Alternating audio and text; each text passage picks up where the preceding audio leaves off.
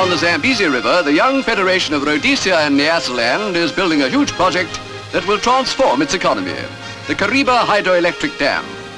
Without modern equipment, it would be impossible. Millions of tons of material have to be shifted, and for the 2 underground powerhouses, huge caverns have to be blasted and drilled out of the solid rock, 650 feet below the control room.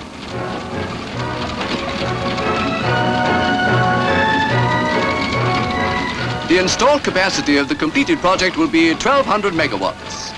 To build the dam itself, which will be the biggest in Africa, a steady stream of concrete is transported across the gorge in 10-ton loads.